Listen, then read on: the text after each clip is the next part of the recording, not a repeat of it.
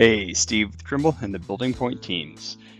FieldLink tip number 8 is actually going to show you how to collect scan data, do some net measurements, and export all that to Tekla to create a fabricatable handrail in less than 20 minutes. And that includes scanning as well as then actually drawing that handrail in Tekla. So scans will be collected generally for something this small, in this example, in less than 2.5 minutes per scan if you want images, and 3 scans is more than enough to cover this area. So pretty simple kind of staircase where we're going to design in a handrail. That handrail we actually already did, but you can see that's what it'll look like. So a couple of ways to make everyone's life easier in Tekla is what we're going to cover, and then we're going to show you how to draw that in Tekla. So one of the first things to do is actually generally trying to align your scan data. Here you can actually see where that first scan was taken. I'm going to want to align that so that my 0, 0 point comes in and it kind of makes sense and everything's in the same orientation. It just makes my life easier in Tekla. I don't have to move it around. So that's actually going to involve me moving the scan so that my 0, 0 point or the base point is where I want it to be, and then that'll make life easier for the guy working in Tekla, and I also want to make sure that the elevation fits there too. So I've already done that like you see here, and we have a couple of videos showing that.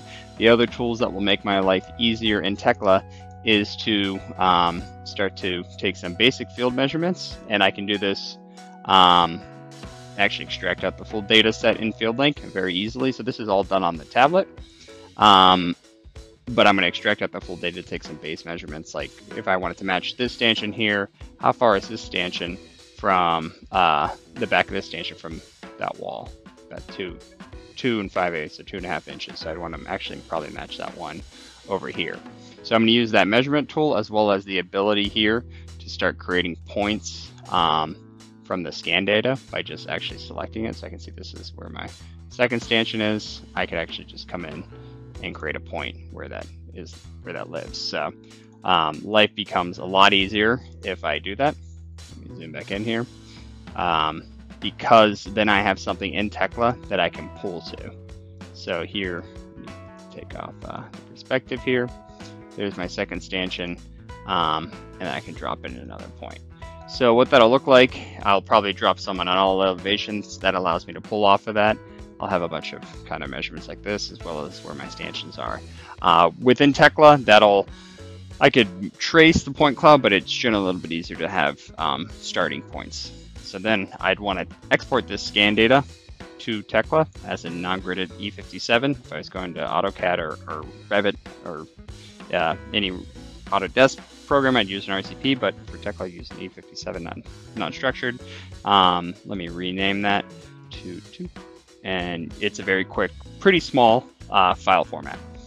Then I'd also want to export the DWG of all those points as just so I can bring those in as well too. So that's also very easy to export, and then load both this up either to Connect or to my thumb drive. So scanning time about 9 minutes, taking these measurements probably another 5 or so, and then we'll go over to Tekla to show you how to start using that information there. So once that data is on my C drive, I'm going to want to attach the point cloud, the E57, with the in the cloud area, and then attach that DWG, and you can see everything came in at the correct base point and actually orientation.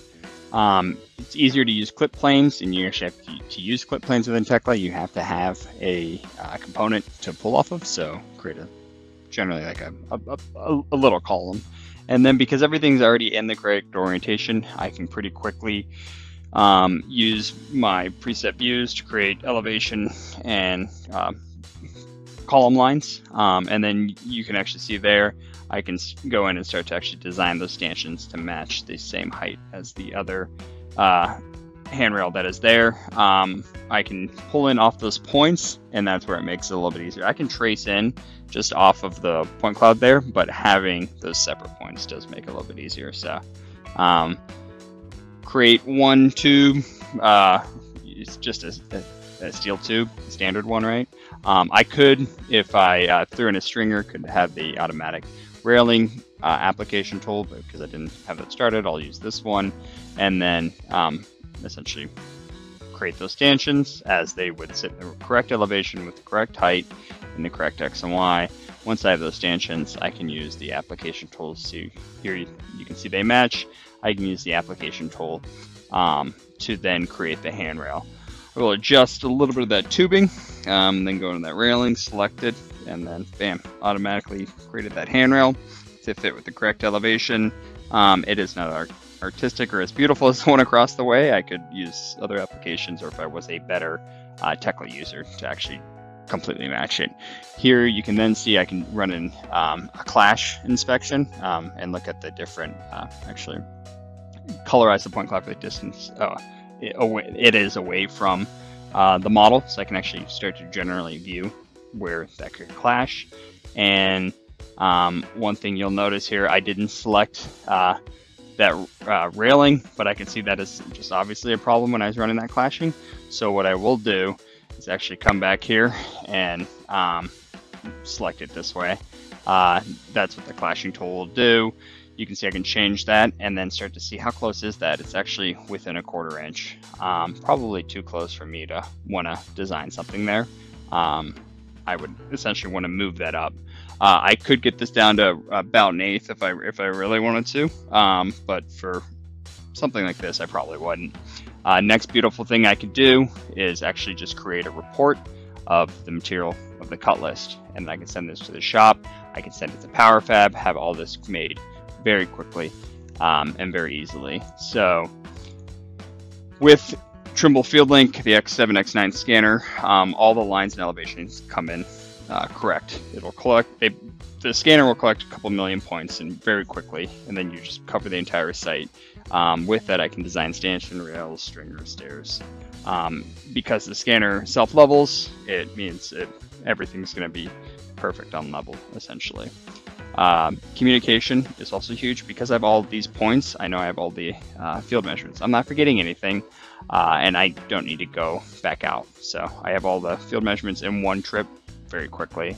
And then that ensures my timing and fabrication are perfect. I shouldn't need to refabricate, recut, do any additional field work, and minimize my time on site for those measurements as well as on the install. So please reach out to your nearest Building Point representative for a demo on how to use FieldLink with the field software and export that data directly to Tekla in a very easy workflow. Thanks and have a great day.